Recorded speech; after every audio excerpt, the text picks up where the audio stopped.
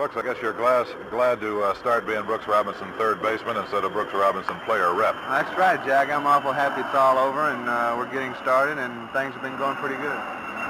Well, every year this time for the last 2 or 3 years, we've been talking about his age creeping up on Brooks Robinson. It didn't look like it last year with 162 games. You got another 162 in the back?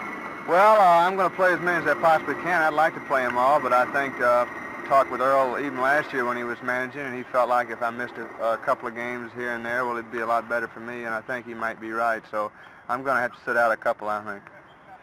That won't upset you too much, will it? No, I don't think so. If I feel like it's going to help me, well, I'm all for it. Everybody's hitting was off last year, Brooks. Yours was off a little, but not as much as some of the other guys who are looked upon as the hitters in this game. How'd you keep yours up as well as you did? Well, I don't have any reason for the. I feel like I didn't hit as well as I could, Jack. I hit 253, and I feel like I'm capable of doing a lot better than that, and I think the rest of the guys are too. So maybe we're going to have something to prove this year.